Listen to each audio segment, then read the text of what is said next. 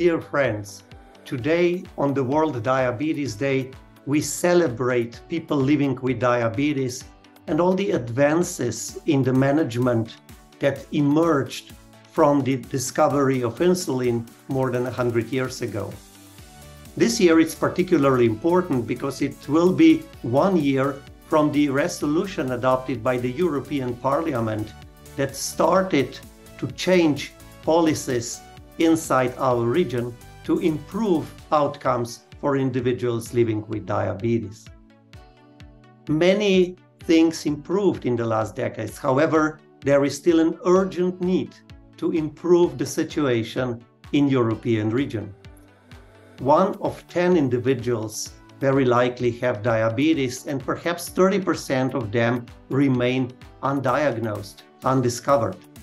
These people, when discovered, may have chronic complications already, which is a tragical outcome for each individual, their families, and of course also for our entire society because of the costs and the burden related to it.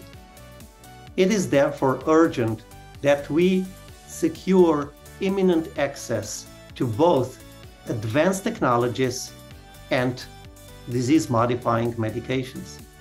Particularly technology with the artificial intelligence and digitalization of healthcare is very important in any chronic disease. Diabetes is an example of a chronic disease that can use digitalization and artificial intelligence in the most efficient way. And that's why perhaps the best disease to start with.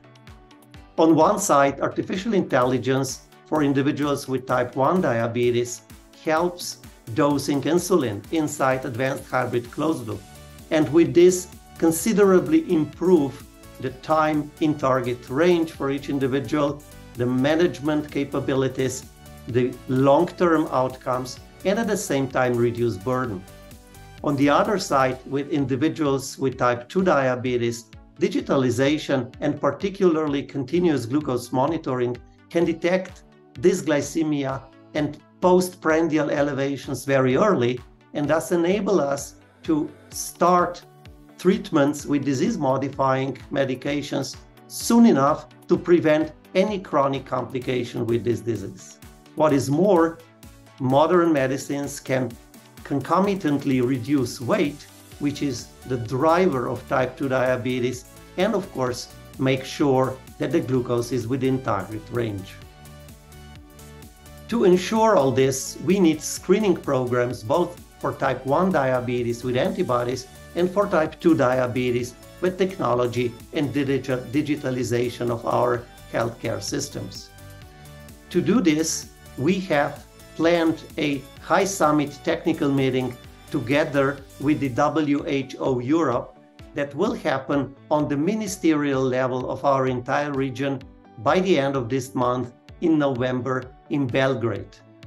We do hope that the policies adopted by this high-level technical summit will further help to push our governments to understand the advantages of early detection and really early intervention with successful disease management for every individual with diabetes in our region. With this, my very best wishes to each and all of you for World Diabetes Day from IDF Europe.